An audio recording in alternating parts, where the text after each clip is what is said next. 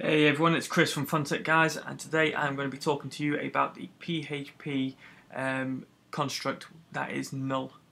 So null goes across many languages. However, I'm just talking today specifically about it within PHP. Now I've created a null.php file which is blank, and just pull up my Sublime, and here we go. So I'm just going to start by quoting the PHP manual. Now, null is a special value which represents a variable which has no value.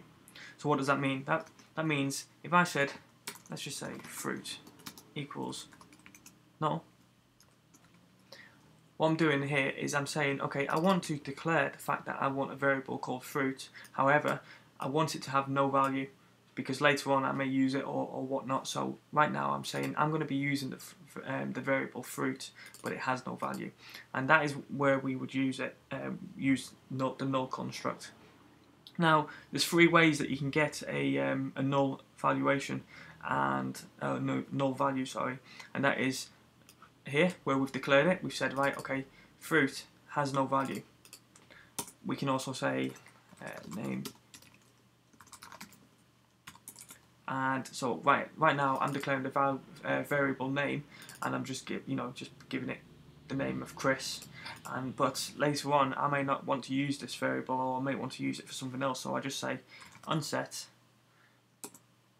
open and close my parentheses, name. And what we're doing here is we're unsetting the name and its value. So now name has the value of null, which has no value. I know that sounds a bit mad, but all we're doing here is we're saying, like, basically take the value away from name, and it now evaluates to null. Okay, and the remaining time that it will happen is if you just declare a variable. So let's just say age.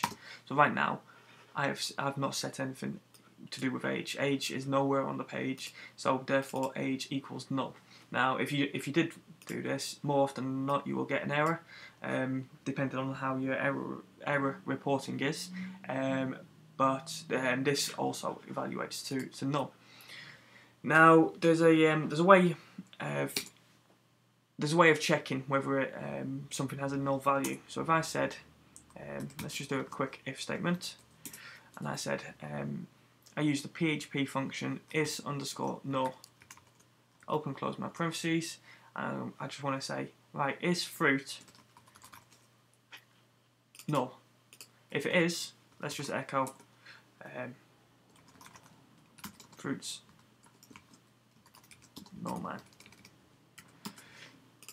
Come over to my page, reload, and fruits null man. I don't know why I said that. And anyway, so that's how we check if something has a null value.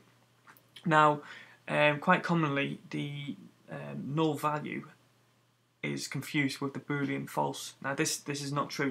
Null does not equal 0 or false. So there's a way of checking this, and if we go ahead and just said, right, results equals let's say fruit is equal to false, and we want to check the typeset. So right now what we're doing is we're saying, is fruit equal to false, and we're checking the typeset with the triple equals. And if you haven't done so already, I advise that you go and check my videos on comparison operators and what the triple equals means. But basically what we're doing is we're saying, is this exactly this? Because we want to know whether the type is the exact same and the value is the exact same. So if I just done a var dump on results, save this, come over, reload, false, null, fruit does not equal false. However, there's what confuses people quite often is if I take it off the typeset and I say, right, okay, what we're doing now is we're not checking whether these were no values, pretty much. Reload, and that's true. That is where people get confused. So you need to check with the triple equals. Do they match up exactly?